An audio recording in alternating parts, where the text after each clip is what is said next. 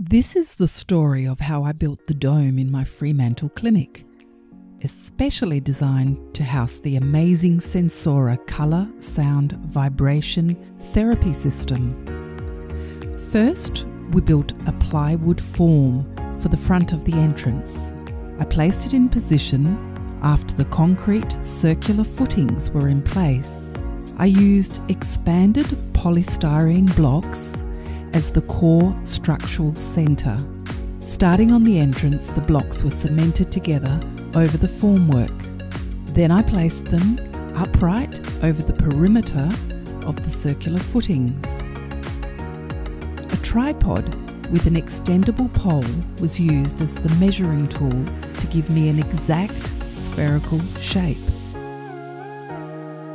I built two circular window frames with a slurry of cement surrounding polystyrene blocks and mesh to hold them in place. Then I used smaller polystyrene blocks, each shaped individually to create the curved structure.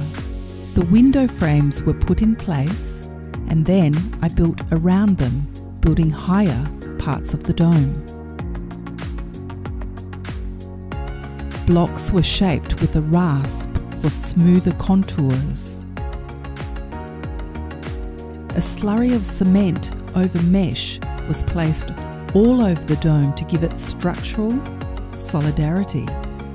The same was done on the inside to create a sandwich type of effect, just like structurally insulated panels.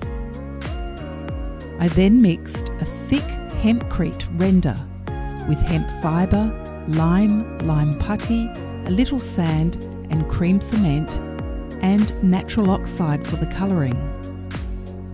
This hempcrete rendered the whole exterior, giving it a natural, breathable exterior.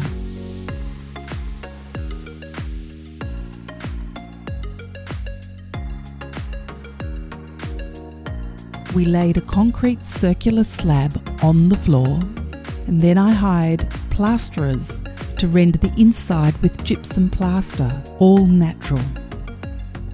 The door and door frame was constructed. Finally, I painted the inside of the dome black with one huge white circle to be the future screen. I selected the most natural paints as possible to make the air healthy and breathable. 100% wool carpet was laid. The huge oval-shaped door was hung and brass porthole windows screwed in place.